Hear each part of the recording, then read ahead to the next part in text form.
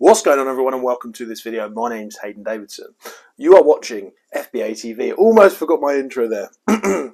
So in this video I'm going to talk about a massive Amazon company that is going bust. Now, I love doing this. This is like the first proper news flash that I've done. You know, I'm going to do breaking news on here as well, but I'm going to do news flashes as well, right? So anyway, I've just got the CNBC article up here, so let me read it out to you, okay? Top Amazon seller Packable begins liquidating and announces job cuts after failed SPAC attempts. Packable, the parent company of top-ranking Amazon seller PharmaPacks, is laying off employees and ceasing operations, according to the documents viewed by CNBC.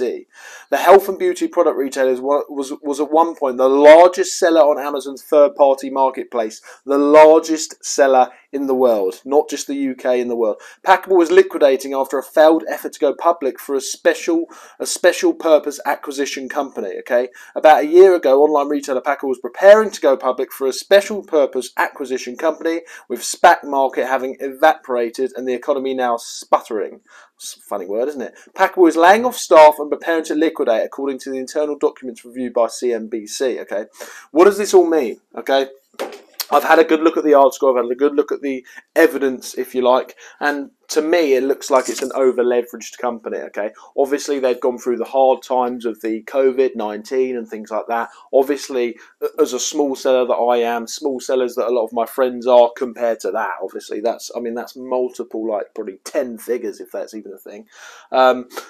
It's clear to me that, look, they've had issues. Okay, they've probably had issues with supply chains. They've got about 500 employees. They've just laid off 128. Let me get the exact figures, right?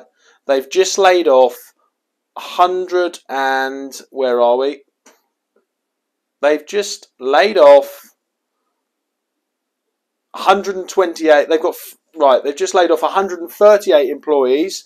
20% of its staff, so there's a remaining 372 employees. That means that there was 400 over 500. I'm not going to work out these. There was over 500 staff there. Okay, not to mention the warehouses, not to mention the packaging, not to mention the tax and things like that. And then if you get a massive low sales spike and things like that, or even a high sales spike they got in COVID-19, which then obviously brought down the... Hey everyone, got some exciting news. So I've just got a sponsor for this YouTube channel, and the sponsor is Awesome, the accounting and bookkeeping service. They're going to help sponsor this YouTube channel so that I can push it further and further.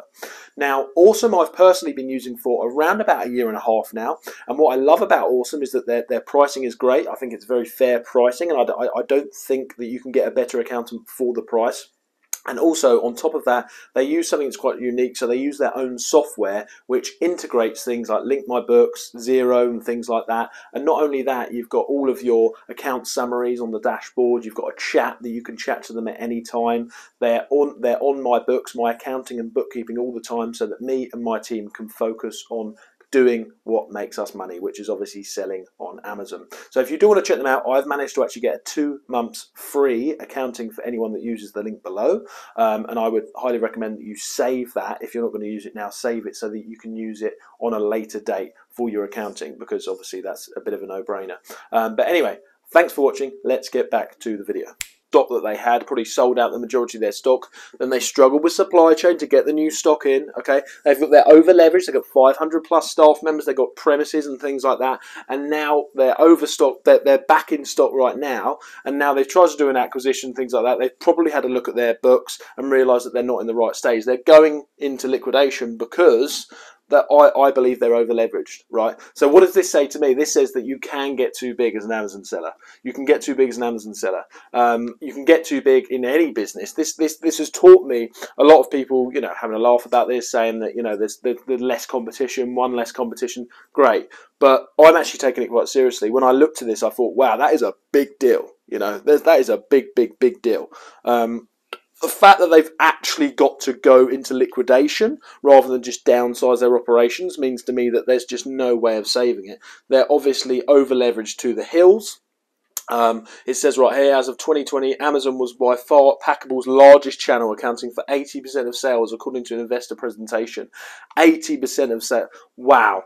They were the biggest seller in Amazon. So this says to me quite obviously, and I've learned a big lesson from this, I think so should you, so should everyone watching this, that look, you can get too big if you don't take the time to put the right operations in. Now, I'm not saying they haven't done that, right? Maybe they just got unlucky. Obviously, they had COVID-19 and things like that, but it's an over-leveraged operation. Obviously, something has gone really wrong. So I think it's a key lesson for me and anyone watching to take away.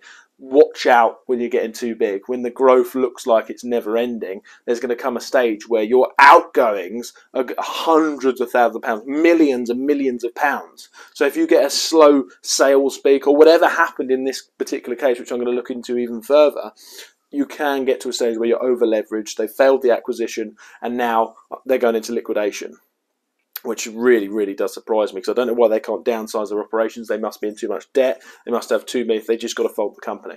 So anyway, I hope you enjoyed that video of Amazon seller news. I'm going to do breaking news on here as well, and I will see you all very, very soon.